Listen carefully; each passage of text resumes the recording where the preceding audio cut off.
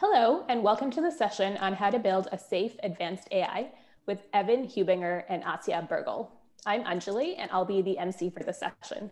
We'll start with a 30-minute talk by Evan, followed by a 15-minute talk by Asya. Then we'll move on to a live Q&A session where they'll respond to some of your questions. You can submit questions using the box to the right-hand side of this video. You can also vote for your favorite questions to push them up higher on this list.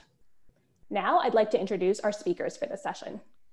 Evan Hubinger is a research fellow at MIRI working on solving inner alignment for iterated amplification. Prior to joining MIRI, Evan was an AI safety research intern at OpenAI, an author on risks from learned optimization in advanced machine learning systems, a MIRI intern, designed the functional programming language Coconut, and did software engineering at Google, Yelp, and Ripple. Evan has a BS in math and computer science from Harvey Mudd College. Here's Evan. Hello all, my name is Evan. I am a research fellow at the Machine Intelligence Research Institute. And I'm going to be talking about how to build a safe advanced AI. So not quite. So I don't know the solution to AI safety, but I am going to be talking about how we think we might build a safe advanced AI. So there's a lot of proposals out there, sort of different people working in the field and different possible ways that we might be able to build a safe, advanced AI that is, very powerful and in fact, sort of doing what we want. This is what we're trying to achieve in AI safety. There's a lot of different people with different ideas for how we might go about doing that. So I'm going to be trying to talk about some of those ideas, go through some of those different possibilities for how we might, in fact, build a safe, advanced AI. So the first thing that I want to go over is, what does a proposal for building safe advanced AI need? What are the sort of necessary components that any proposal sort of needs to address? I'm going to go over 4. So the first one that I want to talk about is outer alignment. Outer alignment is fundamentally the question of, if we are training a model, and in the standard machine learning paradigm, when we sort of produce an AI, we have some objective, some loss function, reward function, that we're trying to produce a model, some sort of neural network or whatever, to achieve and that sort of objective, to sort of minimize that loss, maximize that. And outer alignment is the question of, is the thing we're trying to train it on, is that objective, the loss function, whatever, is it aligned? If the thing was really trying to achieve that loss function or whatever, would we like the result? Would that be a good thing? A standard sort of problem that falls under this heading that you might be familiar with is the sort of paperclip maximizer problem. If I give an AI the sort of task of maximizing the paperclip output of my paperclip factory, it might sort of, as a result, just sort of tile the world with tons of paperclip factories, producing lots of paperclips. This is a really good way to make a bunch of paperclips. And so we would say that the objective of producing paperclips is not outer alignment. All right, so now the second question is inner alignment. Inner alignment is the sort of second piece that we need when we're talking about building an AI via machine learning, which is, how do we actually ensure that the training procedure results in a model which is actually trying to do the thing, the objective that we're training on? We have this sort of, classically, we do this gradient descent process, where we try to find a model which is trying to, achieve some loss function, reward function, whatever. And inner alignment is the question of, did that work? Did we actually get a model which is trying to do the right thing? And so these are the sort of 2 components of alignment, the 2 components of how do we ensure that this sort of proposal actually produces a model which is doing the right thing, or at least trying to do the right thing. And then we sort of have 2 components for competitiveness, where competitiveness is sort of more about, is this sort of approach actually one which would be feasible to implement and worthwhile to implement? So first we have training competitiveness, which is, how hard is this proposal to do? If you're sort of DeepMind and you're trying to pitch this proposal to DeepMind, would DeepMind have the resources to do this efficiently and effectively? Would this be a thing which, like, current tools and like our ability, like what we predict maybe in the future, to be able to produce like all of the different possible sort of machine learning tools we might have in the future, will they be capable of actually doing this? And then we have performance competitiveness, which is the other sort of second component of competitiveness that I want to talk about, which is how effective, how powerful is the AI system that results from this proposal? If it actually works, if it all goes through, if we in fact produce a sort of powerful AI system, how powerful is it? Would it be able to do all of the tasks that we might want an AI to be able to do? It's sort of not useful if we just sort of produce an AI that can't actually do anything. And so even if that AI doesn't kill us, even if it's alive, we still want it to like actually be able to do things in the world. That's why we're building an AI in the first place. All right, so these are the sort of 4 basic components. Now it's important to note that I don't have any of the answers here. I don't claim to sort of know the answer for any of these proposals about whether it actually successfully addresses each of these components. It's just a list of various things to think about and to consider when you're sort of looking at any individual proposal for how to address the sort of overall AI safety problem. All right, so with that in mind, here are the 4 proposals that we'll be talking about in this talk. It's worth noting that there are a bunch of other proposals that I'm not going to be talking about, but that if you're interested in them, you can find them in the post, which I sort of, at the bottom, you can see that the title of it, you can sort of find that. I think it should be linked along with this talk. All right, so we're going to start with an approach called imitative amplification. All right, so to understand imitative amplification, I first have to sort of have a bit of a digression and try to talk about a couple of important concepts which are going to be really useful when we talk about imitative amplification. The first one is something called HCH. So HCH is a recursive acronym, which stands for Humans Consulting HCH. So a little bit weird.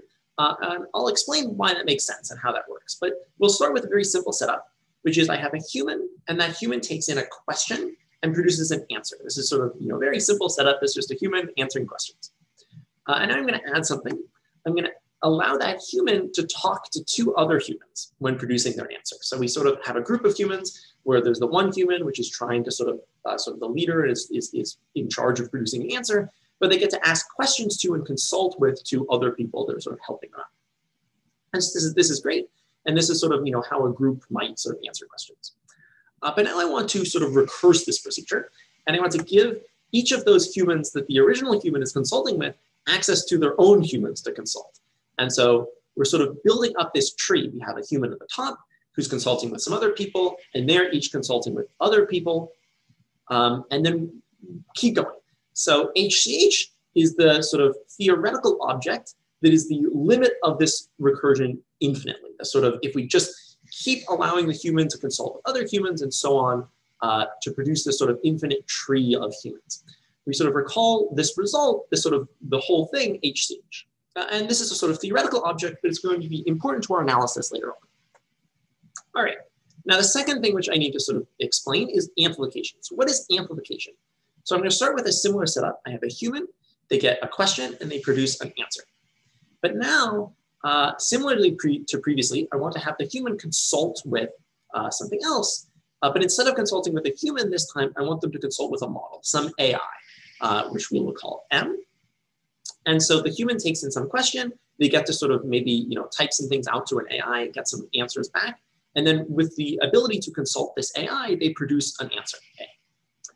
And I want to call this sort of box here, where you have the human consulting the model, amp M, which is to say the amplification operator applied to the model M, where the amplification operator is the procedure that takes the model and sees what happens when a human is given access to that model. And the idea behind this is that it sort of amplifies the capabilities of the model M, because it's not just what M can do on its own, it's what multiple copies of M can do when sort of organized and deployed by a human. And so this is a sort of key piece of imitative amplification, is this sort of amplification operator. All right, so now what is imitative amplification? What does it do? Well, fundamentally, we want to train our model M to imitate, that is sort of copy the behavior of the amplified version of that very same M. So you can sort of see this sort of happening on the right. We have an initial model M0. M0 is amplified into this model amp M0. The sort of green arrow you could read as amplification. And this new amp M0, recall, is a human consulting M0. But then we take M0 and we train it to match the behavior of the sort of human consulting itself. That's this gray arrow, where the sort of cyan arrow is the imitation loss. And this produces a new model M1. We then amplify this new model M1 and we repeat the procedure. We train M1 to copy the amplified version of itself. And this is a little bit weird, but we'll try to unroll this and understand what's going on a little bit. But there's another important piece here as well, which is in addition to training to sort of mimic the amplified model, we also want to allow the amplified model to sort of inspect the training process and look at the model and make sure it's training in the right way. And so this is the sort of oversight that we want to have in addition that should help us in terms of some inner alignment stuff. We'll talk about that as well. All right.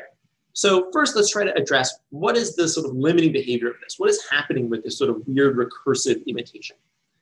So if we take a look at this sort of picture, we have these sequence of models and they're trained to sort of mimic the amplified versions. We'll try to imagine what happens in the limit. What happens if each of these training processes is sort of perfect? And so if they're perfect, then we can just sort of equate, well, if M1 is trained to approximate the amplified version of M0, well, if we imagine sort of in the limit, we get this sort of perfect approximation. M1 is just equal to amplified M0. And then if we have this, we can sort of expand. We can sort of substitute in amp M0 everywhere where we see M1, and similarly for M2. And we get that sort of M3, after we've sort of done this procedure 3 times, is equivalent to the amplified version of the amplified version of the amplified version of M0. What does that even mean? So let's sort of expand that to try to understand what we're looking at after we've done 3 iterations. So we're trying to understand what is M3. We can see that, first of all, we know M3 is, there's an amplification operator up top. And if we recall, the amplification operator just refers to a human consulting whatever's inside. And so whatever is inside is amp M0. So we have H consulting amp M0. And then we can sort of unroll this further. What is amp M0? Well, that's just a human consulting amp M0. And we can sort of unroll this again. And we get that after 3 iterations, we've built up sort of 3 levels of what you'll recall is the HCH tree. So we have a human consulting 2 humans, and those humans are consulting 2 other humans that are then consulting this sort of initial model M0. And the idea is that if we sort of do this sort of in the limit, if we keep doing this procedure over and over again, we should get closer and closer to the theoretical object, this HCH tree, because we're getting closer and closer to the sort of limit of many, many copies, the sort of infinite tree depth of sort of humans, consulting humans, and so on. All right, so this is sort of the goal of imitative amplification, is to get to this HCH. So now we can try to understand how does amplification score on some of these different properties that we're trying to sort of gauge for each of these proposals. So for outer alignment and performance competitiveness, because outer alignment and performance competitiveness are about sort of what would actually happen at the end, what is the sort of, if we actually manage to get a model which was doing the right thing, would it sort of be aligned, would it be competitive? Because the procedure is trying to limit to HCH, we can try to answer the question, is HCH aligned? Is HCH competitive? Because if they are, then that sort of gives us a sort of upper bound, a sort of goal of, well, if the thing we're shooting for at least is aligned competitive, then at least we have some degree of outer alignment and performance competitiveness. And there's lots of reasons, it's a very complex question trying to understand, would this sort of big, massive tree of humans be aligned? Would it be powerful? Would it be able to do sort of things that we want? And this is sort of a big open question, but it sort of makes up a lot of the outer alignment and performance competitiveness concerns. And then we also have inner alignment and training competitiveness concerns. For inner alignment, if you can recall, we're training not just on imitation, but also on this oversight. So the goal here is to try to have it so that the overseer, which is the amplified version of the model, is able to sort of steer the training process away from the sort of domains that we're really concerned about, to make sure that it doesn't, it sort of is in fact learning the right thing. Because we don't necessarily trust that if we just do gradient descent, it's going to do the right thing. And then for training competitiveness, we're trying to understand, well, so fundamentally, this is a language modeling task. And so we want to understand how competitive are machine learning tools in the future going to be at solving these sorts of complex language modeling tasks. And we have some evidence that they are pretty good at it because we have things like GPT-3 currently that are very successful at this. All right, and now who's working on this? So people who are currently working on imitative amplification, so Paul Cristiano sort of created the idea of amplification, and he is a researcher at OpenAI. I work on amplification a lot. I work at MIRI, though I also used to work at OpenAI. Also the rest of the OpenAI reflection team that sort of works under Paul at OpenAI, as well as OTT, which is a sort of another organization that does sort of more human experiments, trying to understand things like, what would HCH be like by looking at current groups of humans and how they can work. All right, so that's sort of number 1, that's imitative amplification. Now we'll look at number 2. So number 2 is AI safety via debate. So what is AI safety via debate?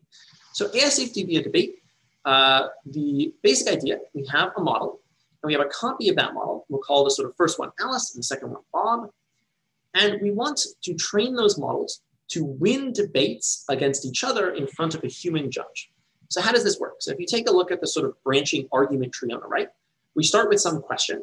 Then Alice gets to choose how to respond to that question. Then Bob gets to sort of choose how to respond to Alice's sort of answer. So Bob might sort of refute Alice's answer, provide some sort of alternative, and then Alice gets to respond to Bob. And then eventually we sort of get to some leaf and the human decides, did Bob win, did Alice win? And the idea here is that we're trying to train these models to sort of produce the most sort of relevant, honest, truthful information, because if they do so, the hope is that, well, the human will sort of choose the model that has done the best job, that has been the most truthful, most helpful, most honest, and will incentivize that sort of helpful, honest behavior via this debate process. Now, there's a couple of other things that we can do here that are nice. So one thing that is we can't do in a sort of human debate setting, for example, but that we can do when we're doing this AI debate is we can add this sort of cross-examination. So we can allow Bob, for example, to look at what Alice would have done. We can allow Bob to make a copy of Alice at a previous point in the debate and ask Alice questions. Be like, maybe Alice, for example, said something that was kind of confusing. Maybe on purpose, Alice said something confusing to sort of throw Bob off. Bob can go back and ask Alice a copy of Alice a question to sort of clarify and then show that answer to the human judge. Importantly, another sort of component of this is not only can sort of Bob ask Alice questions, Bob can also look internally using transparency tools or other mechanisms to sort of see, is Alice sort of doing the right thing? And maybe Bob can sort of look inside Alice and show the human evidence that Alice is trying to trick the human, in which case then the human might sort of pick Bob as the winner. And so this can help incentivize the models to stay honest because they sort of can be inspected by the other model. All right.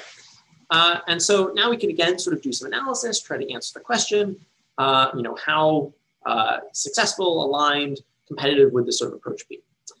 If we think about outer alignment, an important question, like I was saying previously, is the question of, is honest behavior incentivized in the limit? Importantly here is we're specifically trying to think about the first player, which in the previous example was Alice, because if honesty is actually the sort of dominant strategy, if sort of doing the sort of honest, helpful answer is the thing which is most likely to cause the human judge to sort of choose you, then we should hope that in the limit we'll end up with models that are trying to actually sort of produce the most honest answer, because that's the thing that's most likely to win the debate. But if the model is going to do that, then we can just ask the model what its answer would be, and we don't have to run through the whole debate when we actually want to get something out at the end. And so we want to ensure that the sort of first debater would produce a truthful answer. All right, and then for inner alignment, we're sort of thinking about this question of, are the debaters able to use these transparency tools to inspect and detect sort of bad things happening in the other debater? For training competitiveness, it's interesting to think about, this is in many ways a sort of self-play on a sort of game setting in a very similar way to something like AlphaZero was sort of solving a game via self-play. And so there's a lot of previous examples of ways in which machine learning can successfully tackle this sort of problem. And so we might hope that this is the sort of thing that we'll be able to sort of do with our machine learning tools in the future. And then performance competitiveness, there's this question of, well, how useful would a sort of superhuman debate AI? Would it be able to answer the sorts of questions that we need answered? And that's obviously sort of up for debate. Importantly, if honesty isn't incentivized in the limit, then it also sort of might not be performance competitive, because it might sort of just give you bad answers. All right, then who's working on it? So AI safety via debate is due to Jeffrey Irving, who is currently at DeepMind. He used to be at OpenAI. Paul Cristiano, who's at OpenAI, also works on debate quite a lot, as well as the rest of the OpenAI reflection team, which is sort of the team that is sort of managed by Paul, as well as Auth, that I mentioned previously. All right, next up we have recursive reward modeling. So what is recursive reward modeling? So I want to start with the sort of image in the top right, where you can see the sort of user, reward model, agent, and environment. This is describing the basic reward modeling process. The way that this works is we have some user. We can imagine it's a human, though in this setting it's not going to be just a human. We can imagine it's a human, and this human sort of is trying to give some feedback, some sort of information about what it wants. This is fed into a reward model, which gets trained to try to predict what the human wants. And then we train an agent to try to maximize this reward model to achieve the prediction of what the human wants. Then we put this agent in an environment, we let the agent sort of run around and do things. And then the human sort of looks at what the agent is doing and gives some feedback. It's like, I like this thing that the agent was doing. I don't like this other thing that the agent was doing. And then we put that feedback back into the reward models to improve it. And then we get a better agent and so on. Now, importantly, is that that's the reward modeling process. But here we want to talk about recursive reward modeling. So what does that mean? Well, we want to take that basic procedure and recurse it. So instead of just having a human be the user, we want to instead have a human consulting an agent that was itself trained via another reward modeling process. And so that's where you can see these sorts of multiple loops on the sort of user on the right. It's a human, but it's the human consulting another agent. And in many ways, this mirrors the amplification setup from previously. So the top picture is sort of identical to the bottom picture, where you can think about what we're doing here is we have some model M naught. We amplify that model to amp M naught, which is the human consulting M naught. And then we do reward modeling with the sort of human consulting M naught as the user. And that produces a new agent, which we'll call M1. We then amplify the new agent M1, produce sort of amp M1, which is human consulting M1, use that as the new user in a reward modeling process, get an M2, and so on. And so these are sort of, these two pictures are two different ways of looking at what is fundamentally the same procedure, which is this recursive reward modeling procedure. And then in addition, we can add on top of this oversight. So similarly to what we had in amplification, we can have the amplified version of the model inspect the training process and make sure that it's sort of doing the right thing. All right. And now a question that we can ask is, what is the limit of this procedure? So if we think about what's happening when we do recursive reward modeling, where it's similar to amplification in that we sort of have this tree that we can unroll, but instead of just being a tree of humans, because the sort of models were just trained to mimic the humans, and so they were sort of identical to the humans in the limit, now the models aren't trained to mimic the humans, they're trained to sort of maximally achieve the reward obtained by doing reward modeling on the humans. And so now we have a sort of, the limiting tree is a human consulting models, which are trained to maximize the reward of sort of obtained from doing reward modeling on a human consulting other models that were trained to maximize the reward from doing reward modeling on a human consulting and so on. And so this is a sort of reward modeling tree, recursive reward modeling tree, that is sort of the limit of this procedure. And so now we can ask questions, sort of trying to analyze this procedure similarly to previously. For outer alignment, we can sort of ask, for both outer alignment and performance competitiveness, we're going to be talking about sort of these properties of the tree. Is it aligned? Will we sort of like the results of this tree? And is this tree competitive? Is it sort of universal? Is it able to solve all of the different sorts of problems that we might want to be able to solve? And a lot of this is going to come down to details of, is reward modeling successful at being able to solve a lot of these sorts of problems and sort of learn the right things. And then for inner alignment, we're relying similarly to sort of amplification, we're relying on this oversight where we have this overseer, which is looking at the model during training and trying to make sure that it's sort of being trained in the right way. And then for training competitiveness, we're sort of trying to understand the question, how effective would reward learning be as a sort of general purpose strategy to sort of do in machine learning? And again, this is something that is sort of been proven to work, at least with current machine learning tools. In some settings, it's sort of a common approach that has been used in the literature, but there's obviously still a question of to what extent this will sort of continue to be true and be a successful approach to training machine learning systems in the future. And then we have the question of who's working on this. So people are working on this. So Jan Leike, who's at DeepMind, David Kruger, who is at MILA, the Montreal Institute for Learning Algorithms, as well as DeepMind. He's worked at DeepMind as well. Tom Everett, who's at DeepMind. As well as the sort of rest of DeepMind Safety does a lot of work on sort of this approach, recursive reward modeling. All right, and then for our last approach, we have microscope AI. So microscope AI is a little bit sort of a different approach. So the basic idea is to train a predictive model on some data. We just want to train the model to sort of understand and be able to predict this data. And in addition, we want to sort of be using transparency tools to make sure it's actually just doing prediction. And then we take this model and we use transparency tools to understand what it learned, what sort of abstractions it built, what sort of things it inferred about the causal structure of the data, about the sort of, all of the sort of things that are necessary to be able to predict and understand the data that we fed it. And we extract those insights using transparency tools by looking inside the model and figuring out what it's doing. And then we use those insights that we gained by looking inside of the model to guide human decision-making. And so we're sort of keeping the human in the loop. So Chris Olah, who's the sort of head of the Clarity team at OpenAI, has a quote about this that I think is sort of really sort of useful to think about it. Chris is sort of the person who created the concept of microscope AI. So Chris says that the visualizations, and here he's talking about the sort of neural network visualizations that he spends a lot of time working on. The visualizations are a bit like looking through a telescope. Just like a telescope transforms the sky into something we can see, the neural network transforms the data into a more accessible form. One learns about the telescope by observing how it magnifies the night sky, but the really remarkable thing is what one learns about the stars. Similarly, visualizing representations teaches us about neural networks, but teaches us just as much, perhaps more, about the data itself. And so the idea here is that when we do visualizations, when we try to understand what a neural network is doing, we don't just learn about the neural network, we also learn about what the neural network knows. We learn about the data, we learn about the abstractions, we get ideas that can sort of help influence humans. And this sort of gives us a feedback loop where we sort of produce better insights that help improve human decision-making, which allows us to build better AI systems, and so on. And sort of keeping the human in the loop of this sort of self-improvement. All right, and so now we can ask the questions, sort of similar to previously, how aligned and competitive would this approach be? And we think about outer alignment. It's important to note microscope AI isn't really trying to be outer aligned because we're not trying to have the AI actually take actions in the world. And so it doesn't need to be the case that its objective is sort of one that if it were trying to take actions according to it would be aligned.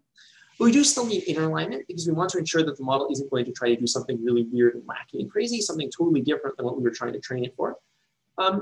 And the use of transparency tools to check the model and ensure that it's really just doing prediction is very helpful here. In addition, we can sort of talk about training competitiveness. Training competitiveness should be pretty straightforward. We do lots of, in machine learning currently, lots of sort of training of predictors. The real sort of sticking point here is performance competitiveness, which is the question of, well, if we actually had a microscope AI, if we were able to use it to sort of improve human decision-making, would that be sufficient for sort of the economic cases that we might want AI for? If we sort of doesn't actually let us sort of obviate humans, we can't just sort of replace humans with AIs because we sort of still need a human in the loop here. But that might be sufficient at least for sort of high-level decision-making like sort of AI CEOs and things like that. Even if it's not sufficient for sort of maybe more low-level replacing sort of all jobs with AIs. All right, and so who works on microscope AI? So I mentioned Chris Olah, who sort of created the concept. He is a researcher at OpenAI and used to work in Google Brain. The sort of rest of OpenAI Clarity works on sort of thinks a lot about this stuff as well, as well as other people at Google Brain. So including, for example, Shane Carter. All right, so that's sort of the 4 proposals that different people are working on and thinking about. And I want to sort of close with an exercise that I think is sort of useful for trying to start thinking like an AI researcher, an AI safety researcher, and sort of really understand the pros and cons and the trade-offs here.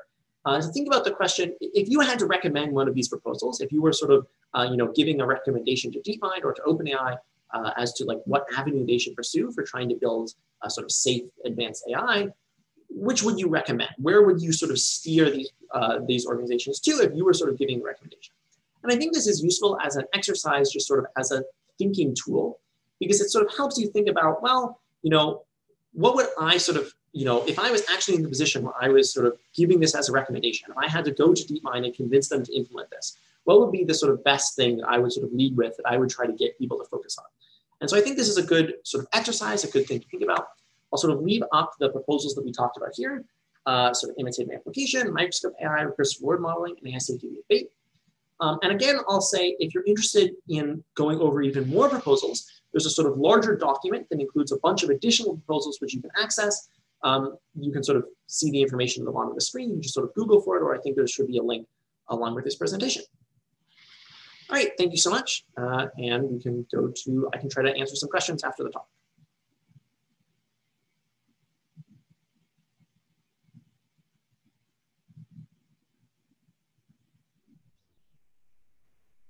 Thanks so much for that great talk, Evan. We'll now hear from Asya Bergal, who is a researcher at AI Impacts, a writer for the AI Alignment newsletter, and a fund manager for the Long-Term Future Fund. She has a BA in computer science from MIT. Since graduating, she's worked as a trader and software engineer for Alameda Research and as a research analyst at Open Philanthropy. Hi, everybody. I'm going to be giving a talk which I call What's Up in AI Safety. My name is Asya Bergal. I do a lot of different stuff. One of the things that I do is I write for this newsletter called the AI Alignment Newsletter, which summarizes recent work in AI alignment. And I thought in the spirit of this newsletter, I could share in this talk some recent AI alignment work that I think is cool. The work that I share is going to be biased for being recent, so in the last year or so. It's going to be biased for stuff that I happen to know about, and I'm vaguely going to try to cover a bunch of different places that do AI alignment work. I want to be clear that I'm not intending this talk to be representative of alignment work as a whole. I'm not selecting for what I think is the most important work or anything like that. I'm really just hoping to give sort of a flavor of what alignment work looks like recently. So starting off with stuff at OpenAI, Chris Olah earlier this year released an update on some work he's been doing on interpretability. So interpretability generally is basically this property that we'd like to have where we'd like to be able to know what's going on inside of our neural networks. Generally, neural networks are modeled as black boxes, but we'd like to know what's happening inside of them because then we could verify that they aren't doing things that are wrong or bad. So in this work, Chris Olah basically tries and succeeds at decomposing neural networks into their constituent pieces, where those pieces are individual neurons and their functionality, and the structure is composed of individual neurons, which he calls circuits. So this picture is sort of showing one of these decompositions. A neural network that's trying to detect a car is decomposed into its constituent parts, which detect windows, a car body, and wheels of that car. And one cool thing that Chris postulates sort of doing this work is that the insights that you get, looking at the structure of one neural network actually transfer to other neural networks. So we should expect neural networks, especially ones that are doing similar things, to have very similar structures. And this sort of fact is actually a really just encouraging fact for interpretability as a whole, because it means we have some hope of understanding future neural networks without having to do, all of the interpretability work from scratch. So yeah, I think this is very cool work. Elsewhere in OpenAI, Beth Barnes released an update on progress on AI safety via debate. So debate is this proposed mechanism for being able to oversee and evaluate future AIs. So we have this problem if we do want to oversee and evaluate future AIs, where humans are going to be significantly less smart and significantly less fast than those AIs. So we don't really have the time or brain power to check every single move that they do to make sure, it's not bad, they're not trying to trick us or being unhelpful. So the idea behind debate is, maybe one way we can hope to try to evaluate them is if we actually have a group of AIs where other AIs' job is to try and, poke holes in or otherwise identify the failures or wrongdoings of other AIs. So it's kind of unclear what this high-level mechanism would actually look like and whether it would work. And one way to try to get at whether it would work is to try to look at an analogous case in humans. So the analogous case in humans maybe looks like, we have a non-expert human that would like to evaluate and oversee the behavior of expert humans. So one way we can get at that is to try to have the expert humans debate each other, poke holes in their own arguments, and see if the non-expert human comes away with that with sort of the right conclusion about whatever question they're debating about. So Beth Barnes has been basically doing empirical work testing this mechanism. She's been running debates. She's been trying to break those debates by having the experts do weird stuff that might trick the non-expert. And then she's been trying to design new mechanisms to make it so that the incentives of the experts are such that the non-expert can't be fooled or otherwise misled. So yeah, very cool work from OpenAI, still in progress. Ask for Beth if you want more updates. Other work from DeepMind, there's a new paper that Victoria Krakovna released along with some other people called Avoiding Side Effects by Considering Future Tasks. So one thing we would like AIs not to do is we would not like them to have catastrophic side effects in pursuit of their goals. So, if you tell an AI that you want it to get you a jar of peanut butter, you would like it to do that in a very chill way, not by, destroying supermarkets or something like that. But it's actually kind of difficult to know how to specify in the general case that you don't want your AI to do random bad things. The work sort of trying to do this often goes by the heading of impact measures.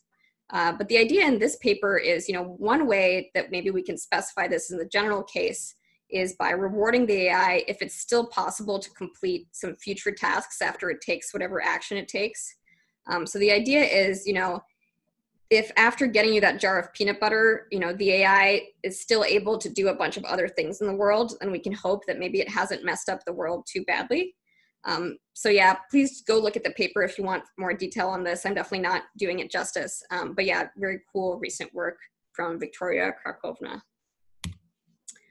Next, I wanted to mention a paper from the Machine Intelligence Research Institute written by Evan Hubinger called Risks from Learned Optimization. This paper itself actually isn't as recent as the other work in this talk, which most of the other work is from 2020. This is from 2019. But I wanted to mention it, one, because I think it really sort of formalizes and pins down a lot of ideas that have been floating around the AI safety community for a while. And two, because I think there's sort of been a lot of follow-up discussion from this all over the last year. It's definitely a very live topic in AI safety communities. So the basic idea behind this paper, I think, can best be explained via analogy to evolution. So evolution is this optimizing process. In the course of optimizing for genetic fitness, it produced humans. And humans are themselves optimizers that might be optimizing for goals that are not genetic fitness. So, maybe they're optimizing for getting food, maybe they're optimizing for beauty or truth or love, or something that's not just, reproducing as much as possible and spreading their genes. So the idea behind this paper is, similar to how humans are sort of now optimizing for things outside of what evolution originally, cared about, we could expect machine learning systems to do a similar thing. So, machine learning systems are trained using gradient descent, which is sort of this outer optimizer. And then inside of them, we have this neural network. That neural network could be doing a lot of things. One of the things it could be doing is itself acting as an optimizer. And that optimizer might evolve to have goals outside of the original goals that are specified. So Evan calls sort of potential failures from that optimization mesa optimization failures. And this paper goes into detail characterizing the circumstances where we might expect failures like this to occur, and just really being exact about what these failures would look like. Next, we have work from the Center for Human Compatible AI. There's a paper called Quantifying Differences in Reward Functions by Adam Gleave and a bunch of other people. So one sort of recent strain of thought in AI work is the idea of reward learning. So the basic problem is, the preferences that humans have are kind of difficult to specify, and we shouldn't expect that we're generally just able to, hard code a single function somewhere that says exactly what we want. Maybe a more promising and more practical solution is that we'd like the AI systems that we have to be able to learn what human preferences are, and that's what reward learning refers to. So one thing you need to do when you're doing reward learning is you need to be able to compare potential reward functions that you're using to express human preferences.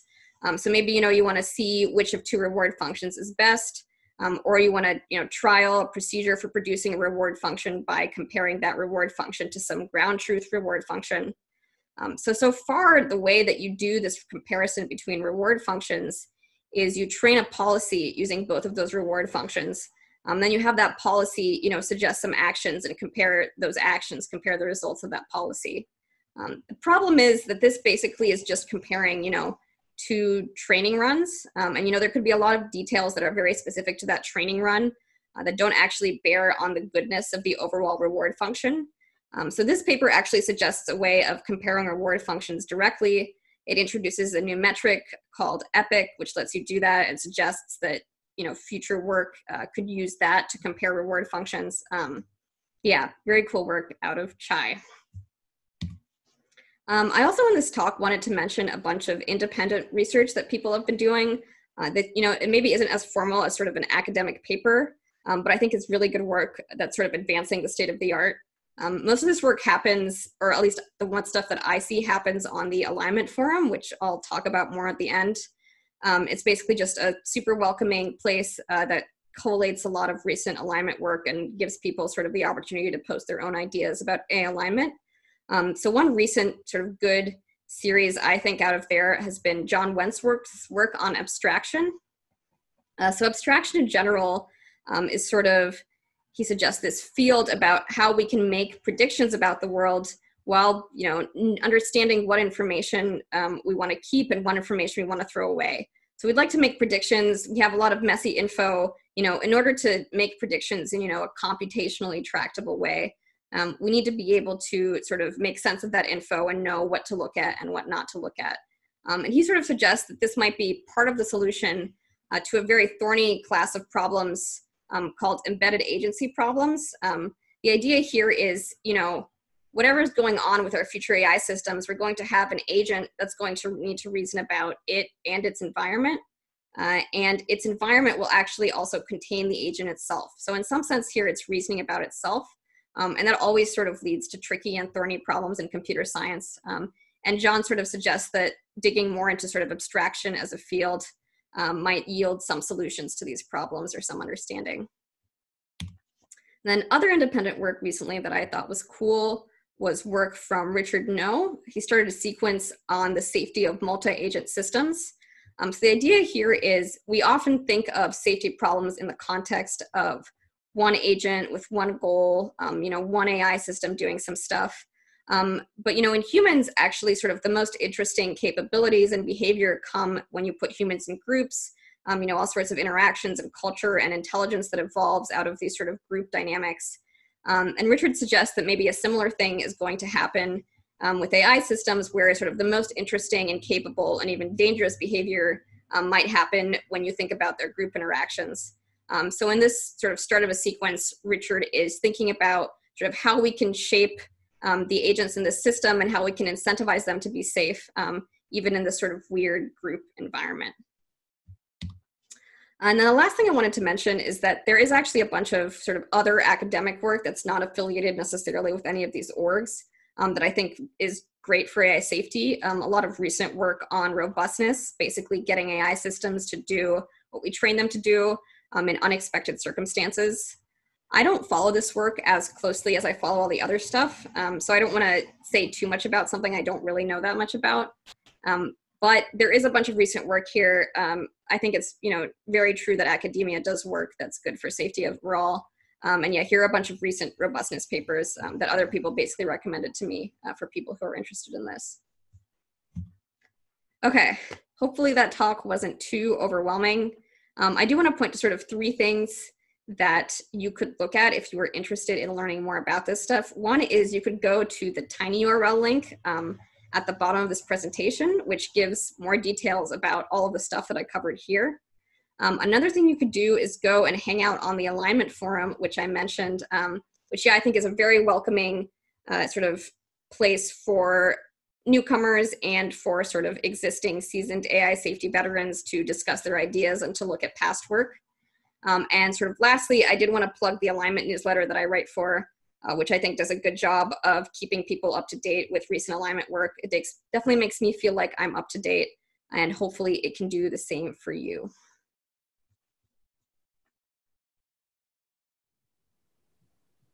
Thanks again for those great talks, Asya and Evan. So I see we have a number of questions submitted. So we'll kick off with the first one for Evan. So Evan, with respect to the 4 key alignment strategies that you talked about, to what extent have these models been successfully implemented already? Yes, that's a great question. I think there's a couple of things that I can say there. So one thing that I'll say is that all of the proposals that I talked about are sort of intended to be proposals which scale. The idea is not just to be able to, implement these things now, but to have an idea for how we might be able to take these proposals and keep working on them and improving them as we get more and more intelligent and more powerful machine learning systems. That being said, there is a lot of work that can be done right now to try to understand and analyze what these proposals will look like in the future. So for each one of the proposals that I've talked about, there are people that are working on trying to implement this in current machine learning systems. So debate and amplification and microscope AI are all being worked on, like I mentioned, at OpenAI. The OpenAI reflection team, for example, recently released a paper where they are trying to do a sort of mini version of amplification and debate to try to just sort of fine-tune GPT-3 to sort of better be able to answer, specific human questions. In recursive word modeling, also there's lots of work there that's done at DeepMind. And so all of these things do have an extent to which we can try to work on it now, but it's worth keeping in mind that the major goal of all of these is to try to make sure that they scale well into the future, not just that we're able to implement them now. So it seems like there's several organizations that have kind of taken a first step, but with the understanding that this will continue to be a strategy to be worked on in the future too. That's right. Cool. Okay, next question. So someone asked, what are some of these transparency tools that were talked about? So again, I think, Evan, this was mentioned a little bit in your talk, but Asya, you also talked about this with some of Chris Ola's work. Are there other examples that you can also point to? Yeah, I mean, I think, sort of like the rest of this stuff, transparency tools are sort of like something we would like to have and people are actively working on. Yeah, Chris Ola does a lot of work on this. I think in general, yeah, there's sort of the Clarity team does a lot of work trying to basically think of ways to sort of like visualize and decompose neural networks. There's definitely sort of like a question of, how much these methods scale and how much they transfer to, various things that we might want to know about. So yeah, Chris Ola's work has been largely on image classifiers. It's not clear if it's easy to sort of do the same thing with stuff like language models. But there is also just like other sort of strands of interpretability work, stuff called dynamical systems analysis. I think there are lots of people sort of trying to think of ways to approach the problem of figuring out what a neural network is doing. But there is sort of like a big overarching question of to what extent like any of these methods scale and to what extent, they're easy to apply in domains that aren't sort of as easy to visualize as something like an image classifier. Right. So similar to Evan's answer, a good first step has been taken, but lots of work that needs to be done. That's totally right. Yeah. Another question for Evan. So what's the difference between imitative amplification and iterative amplification? And similarly, someone else asks, how does the first step of IDA work? How does a human do the initial value training? Can you shed some light on either of those? Yeah, so I'll try to clear some of this stuff up. So first thing that's worth noting is that the term iterated amplification is more general. So the term iterated amplification refers to any form of amplification that is doing this sort of basic process of, take a model, amplify it, and then sort of train some new model based on that amplified version via some sort of distillation process. So for example, both recursive reward modeling and imitative amplification that I talked about in my talks would be forms of the general approach of iterated amplification. Imitative amplification specifically refers to the form of amplification where what you do is you take the amplified model and then you just train the model to imitate the amplified version, which is the sort of first proposal that I talked about. And then remind me what the second question was? So the second question says, how does step one of IDA work? How does a human do the initial value training? Great. So yeah, this is a good question. I think in terms of, if we try to think about amplification, there is this problem of how do we get off the ground initially? And one thing that is important to keep in mind that I didn't really talk about in my talk is that one of the main uses for something like amplification is not just to train an AI from scratch, but to take an existing AI, for example, a language model that was trained via a sort of autoregressive language modeling regime, something like GPT-3, and then to turn that language model into something which is like actually helpful and able to sort of assist humans. So the idea with a lot of these proposals, including debate and sort of imitative amplification, isn't necessarily to start from scratch, but to try to start from something like an autoregressive language model like GPT-3, but that something like GPT-3 isn't actually trying to be helpful to you. It's just trying to sort of complete the next sort of word that it predicts, and try to turn something like that into something that's actually going to be helpful, that's going to try to assist the human. And so in terms of like, how do we get things off the ground? What is the sort of first step? Well, in a lot of these cases, the first step would be take an existing autoregressive language model and then apply these techniques to that. One person also asks, what's a currently neglected project in this space? So I guess going back to these questions of, initial steps have been implemented, but there definitely is a lot of work done that for these models to scale. Are there, I guess, like specific projects or topics that you can talk about to help a student kind of get started in this area? That's a great question. So I think that there's definitely a lot of work to be done on all of these things. So, both me and Asya talked about interpretability. That's definitely a place where I think there's a lot of work to be done. In particular, if you head over to distill.pub, there's a whole bunch of articles that you can see there, including like a bunch of, they talk about a lot of sort of future work there. There's also a lot of future work to be done just in terms of trying to take these approaches and understand better how they're going to work, how they're going to scale into the future. As well as, in particular, one thing is trying to understand what are these sorts of training processes like? What are these, are sort of the inner alignment actually going to go through with this? And so one of the sorts of experiments that I might be excited about is trying to understand how good are these training processes? How good are sort of the ability to, inspect the training process as it's going along? And can we produce examples of cases where we try to train on like some particular objective, like imitative amplification, for example, and we end up with a model which is maybe trying to do something different. So I've written about this a little bit in the past. I have a post called sort of towards a concrete experiments for inner alignment, I believe, that sort of provides an example of, what would a like simple experiment look like to try to demonstrate the existence of inner alignment failures. And Asya sort of talked about this a little bit when she was talking about the paper that I was author on, risk-learned optimization. And one of the sorts of places where I would be most excited about sort of new experiments is in that space, is trying to understand what do these sorts of robustness failures look like when you start scaling up systems. Kind of a similar question to Asya. Asya, in your work with the Long-Term Future Fund, can you maybe talk about what sorts of projects grant makers are looking to fund or what they'd be excited about in an independent researcher? Yeah, I mean, I definitely don't want to speak for the whole fund, so I can only speak for myself. Yeah, I think, sort of independent research is always tricky. Like it's sort of hard to make progress as an independent researcher. So I think in terms of like wanting to make progress as an independent researcher, I think sort of the things that I look for and think are sort of the most promising are, like having a good sense of what's already been written in the space, suggesting research directions that seem tractable and meaningful. And then also just, being willing and able to engage with other researchers in the space. I think that's sort of very important. And all of this work, it's very much sort of like a collaborative field, and lots of people are sort of, constantly talking about these ideas and making progress and suggestions. So to the extent that you can sort of get involved with people already working on it, I think that's really good. Okay, and we have a couple of minutes left, so we'll end with a final question. So Evan and Asya, you guys are kind of approaching AI safety from different paths. So Evan, definitely more technical research, and Asya a little bit more broad strategy focus. Can you talk a little bit about how you got onto that path and whether you have any tips on whether this could be a good fit for another student? Maybe we could start with Asya. Yeah, sorry.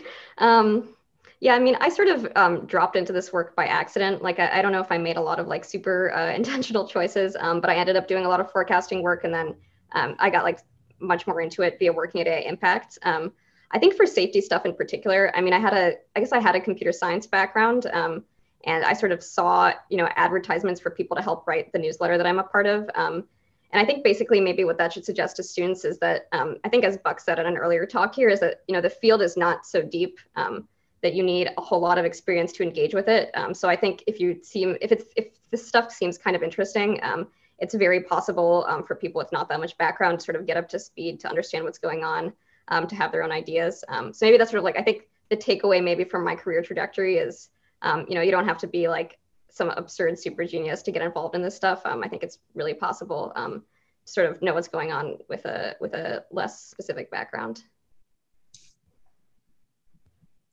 Yeah, I mean, I definitely like what Asya is saying. In terms of my background, so I sort of got very involved in effective altruism when I was in college.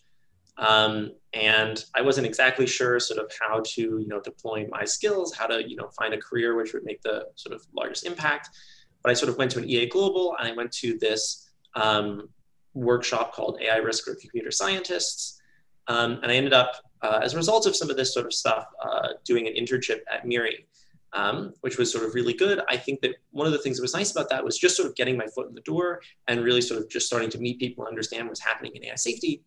And while I was there, I also attended this thing, the MIRI Summer Fellows Program, which is sort of a couple-week-long research retreat. And I met a couple of other people, and we were sort of very interested in what was then being called optimization demons, and became this sort of inner alignment problem, which resulted in us writing this paper, Risk-Learned Optimization, which was very well received. And this sort of like sort of put me in a position where I was like, felt comfortable doing research and being able to do research. And so after that, I applied and did some work at OpenAI. And then after OpenAI, I went to MIRI, which is where I am now.